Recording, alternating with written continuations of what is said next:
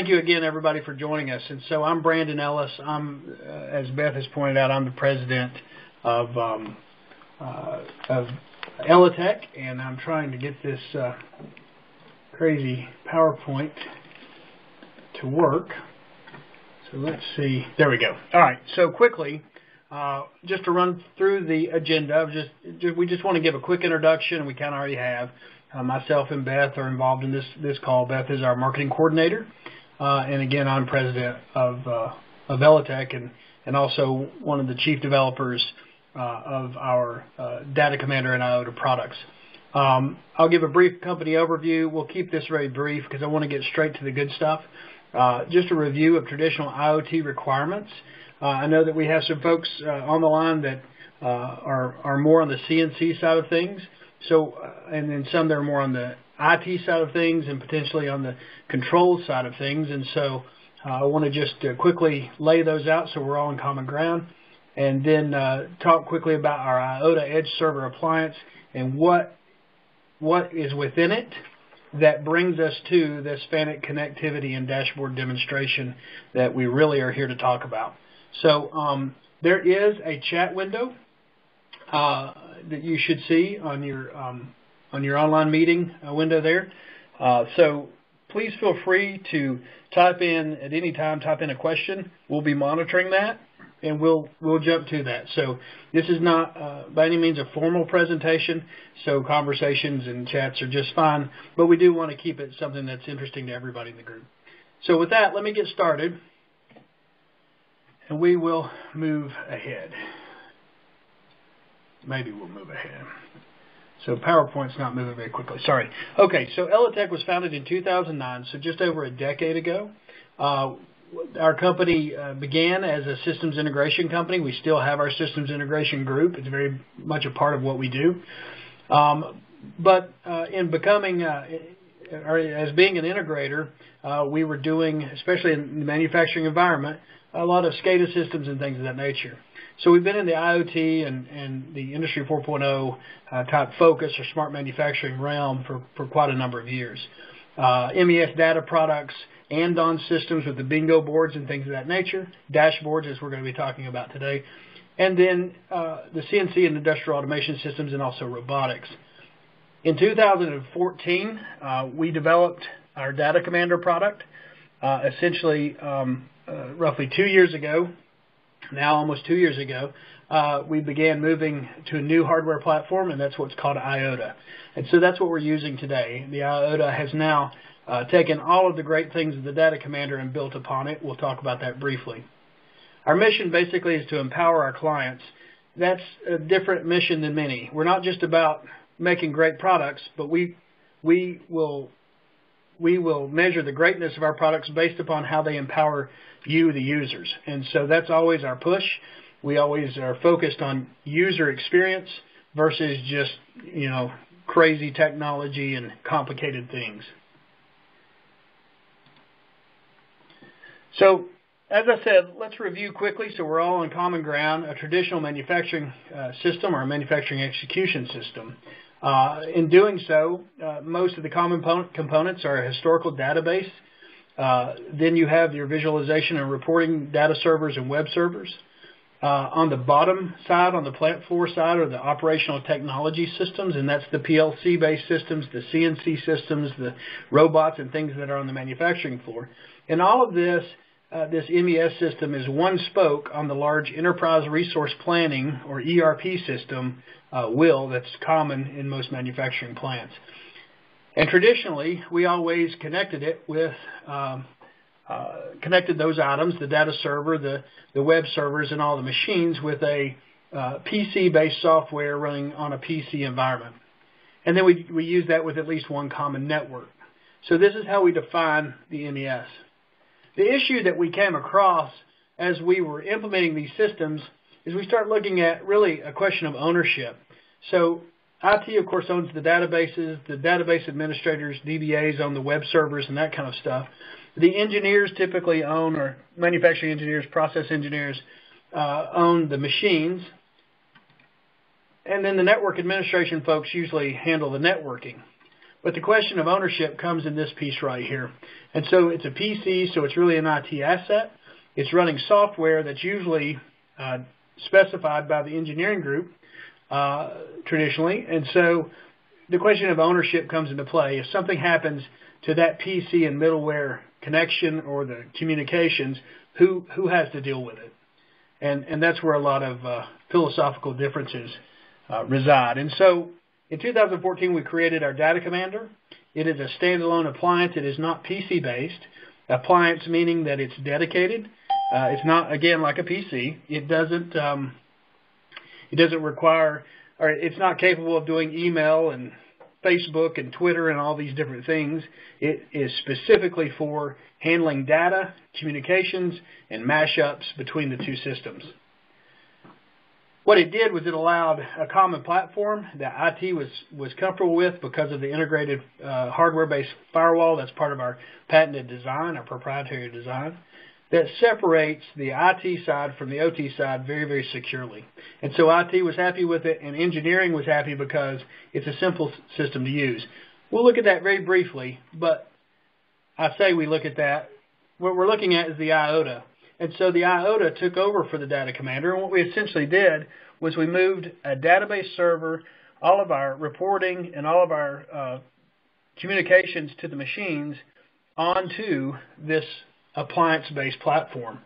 And so now all of a sudden we have things like IT ride-through or zero latency. What that means is network latency. Since we can place this appliance, it's a hardened appliance at the edge or at the floor, at the point of the CNC machines and things of that nature, that the latency on a network, there's not as many hops to deal with, there's not as many chances for disconnection. So we can ride through a lot of things if we are using the data servers that are on it. We still have the hooks to get into the upstairs systems, but now we can do that in a controlled way, and it's not production critical. So what's the advantage? Basically, again, the difference is the IIoTA includes an edge-based server. That server can be at the point of utilization versus a centralized data center or a cloud-based data center that can face disconnection. Additionally, because of this, we can reduce the delays in the network traffic and instabilities, but we decentralize that data processing. And then, of course, just like the Data Commander did, the IIoTA also can arrive at single ownership, which reduces complexity of who's responsible. So in the end, the ride-through and zero latency allows data to be captured locally and not lost, and then for many helps them meet traceability requirements and things of that nature. It's fast, it's repeatable, it can separate the machine networks from the upstairs networks, and it can run standalone. So with that, and we talked about the security benefits already. So with that, the capabilities that are built in, because we own the database server, because it is part of the IIoTA, the edge-based IIoTA, we can now implement things that we refer to as lean process workflow management or skip check. And that's where we're basically making sure that a traceable part and we do this through our graphical tool. That's not going to be what we show today, but it graphically allows you to define the workflow process so that in a lean process, if a part needs to go through this machine and then through this machine and then through this machine in a certain order, it will watch out, it will check to make sure at the beginning of each scan, at each process, we check to say, yes, it did go through the previous process and passed successfully, or no, it didn't. And that's a built-in graphical setup of the line layout. In addition, we have our dashboard designer. That's what we're here to see today, and that's what I'm anxious to show you. This drag and drop style dashboard builder allows us to create very attractive machine monitoring dashboards. It's URL based, so it will run on any browser based system, from a tablet to a phone to a PC to whatever. So that said, let's go ahead and get to that point. What I'm going to do is get out of this, because we've had enough of PowerPoint, and let me pull up what I've got here. So first of all, I need to preface something for you all, and that is that I am we started in control systems integration. We are very much controls folks. So electrical engineers and whatnot, our mainstay is machine PLCs and things of that nature. I can spell G code and I can spell M code, but that's as far as I can go. So I am not a CNC programmer. I am not a CNC person. You are CNC integrators. That's the reason and CNC users, and that's the reason we targeted you all for this. And we hope that you enjoy what you're about to see. The other thing that you are targeted for is the fact that you are a FANUC CNC user or integrator. And so you're probably familiar with the FANUC FOCAS drivers. The FOCAS drivers, either you love or you hate, I guess, but it's a pretty powerful driver. We have implemented that into our IIoTA platform, and we're going to talk about that. So quickly, we have two softwares we're going to be using. Our dashboard builder is one, but first I want to show you our workbench. And so this is where I would go and set up a connection to the device. Now I already had a connection here. I'll delete that so there's no chance of, we don't want to do too much TV type magic, but we'll do a little bit for the sake of time. So I'll call this again FANUC. It's a 32i. I am using NC Guide. I don't have a mill here, so we're using NC Guide today. You see it running in the background on actually another computer in our offices here. And so as I drop down the types, you can see a lot of different products that we communicate to. The FANUC CNCs go from the 0 series all the way through the 15, 16, 18, 21, 30, 31, 32, and 35 eyes. We also have some NC Guide versions because it's not the real thing. So I'll be using that today since it's a simulation. There's a few differences between the actual controls and the NC Guide, and so that's why we have that. Now, the IP address of this virtual 32i, the NC Guide 32i, is 10.0.0.114. That's been set on this, it's actually on the PC, but that would be set on the controller itself. And that's really all we need to do. Assuming the default port of 8193, which is what Focus uses, is available, which it should be, unless it's been purposely modified, we should be able to validate this connection. What this tells us is that, yes, I can see. Now, understand, our IIoTA is actually sitting here on my desk beside me. This computer that we're viewing that's running the 32i NC Guide is on the other side of our building, but it is on the same network. And so the IIoTA is able to see that.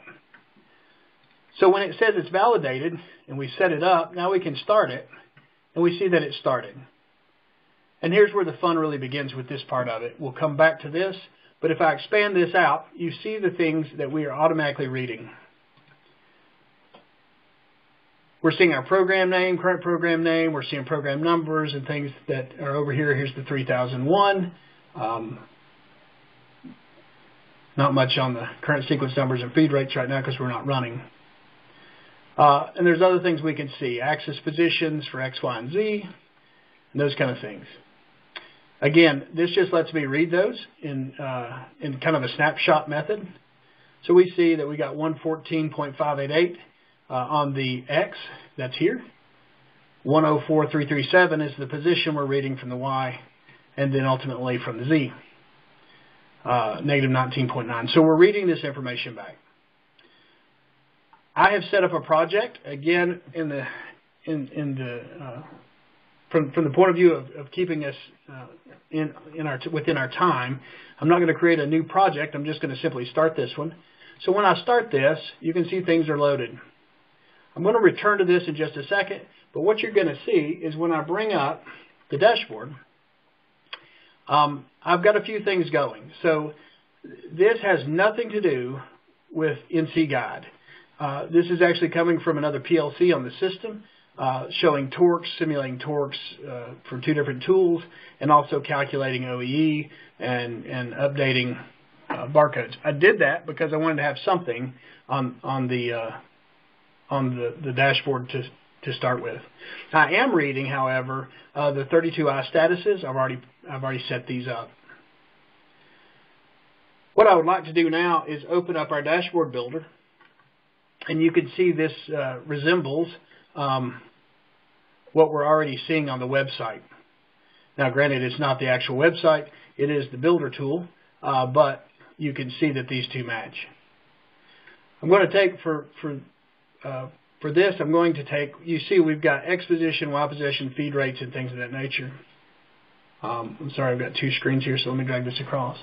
What I want to do is I'll just go ahead and set up the 32i spindle. We'll monitor the spindle speed. So I'm going to name that, that's the internal name that we're going to be referencing. The units will be in RPMs. All right, title string again, spindle speed. Unit string, RPM. And we're going to call this spindle speed. We are going to take it because we can go up to 10,000 RPMs on the spindle. We're going to do that. And then this data drop down. There's not, you can see there's some things set up here. I don't have anything set up right now. I'm going to go ahead and submit this. We can see that everything changed. I'll resize it here to make it look real. We can see our spindle speed, our RPM, the 10,000 RPMs here. But I need to have something in that drop down. And the way we do that, and this is the interface between our dashboard and I'm going to flip it back up here again, our what we call our workbench software, is first we go into Manage, we go to Database, and we add a new value. And I'm going to call this 32i spindle speed. In fact, I'm going to just take a quick copy of this. We're going to default it to 0. So this has been done. Now if I open this back up again, now we see 32i spindle speed on our drop down. And that's all we need to do is say, this is the data we want this instrument to follow. So when this changes, we want this to change with it. So we submit that, and I now pop over here, and again, we already have the project triggers built. I don't want to take a lot of time in just talking about that. We have on our website plenty of how-to videos that show how to do this, and certainly we can work with folks one-on-one. But I'm just going to duplicate this transaction, and I'm going to write to that spindle speed value that I just created over here. And what I'm going to get from it, remember, hopefully this looks familiar to you, that's our FANUC CNC guide device we set up. And we read, make this bigger, we read the part numbers earlier and stuff from the variables list. That's the same variables list. And we see that here's our spindle, and we want the spindle motor speed. And so simply by clicking on that and selecting that, we're going to update that value into here. We're going to do that every 2.5 seconds.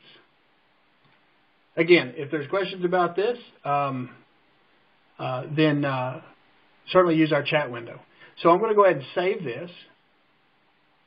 And so now that's being updated, and now I'm going to save this to our dashboard tool.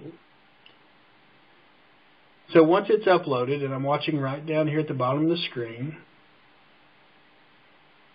now it's uploaded, I will bring back up the dashboard and I'll refresh it. And what we should see is we should see this instrument show up here now. And there it is. We also should start seeing this.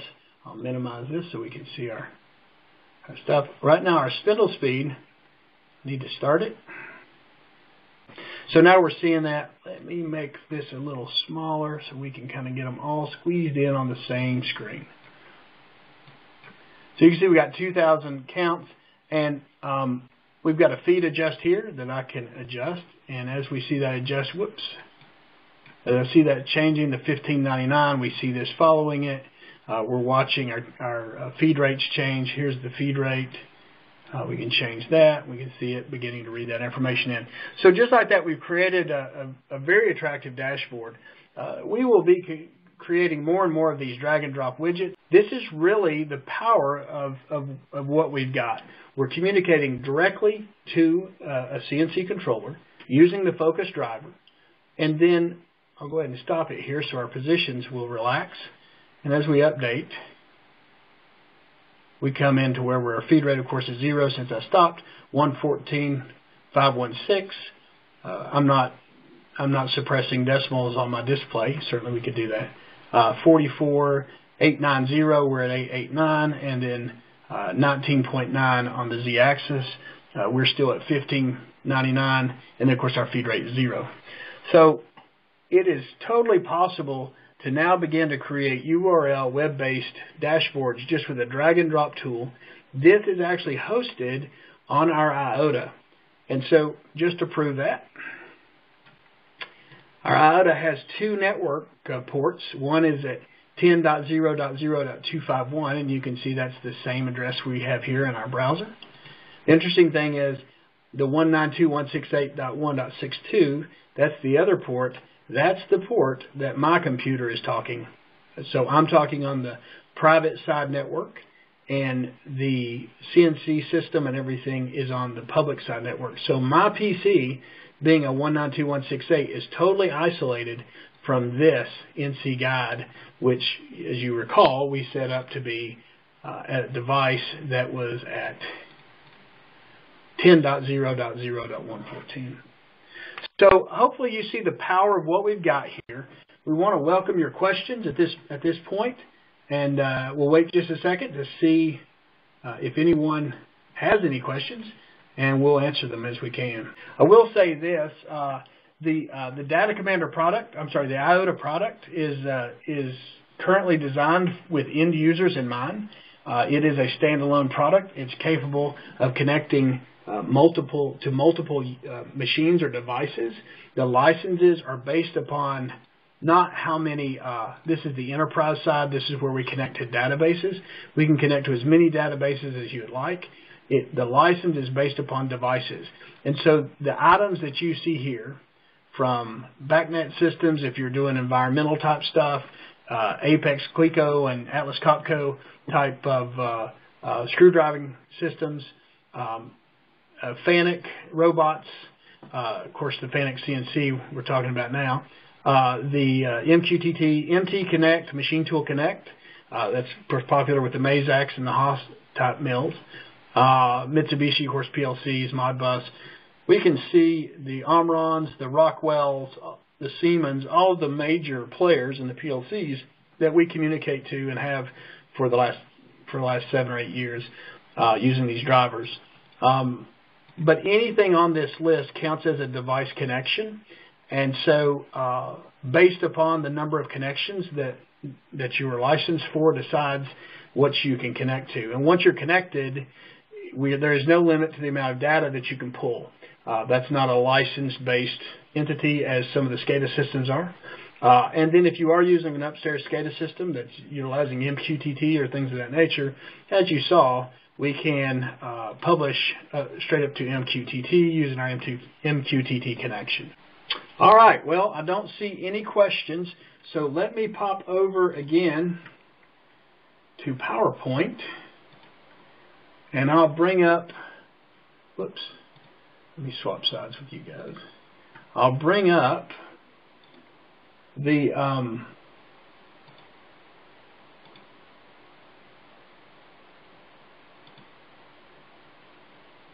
by the way, there's our new training center here in Knoxville, Tennessee, where we do training on these products and others.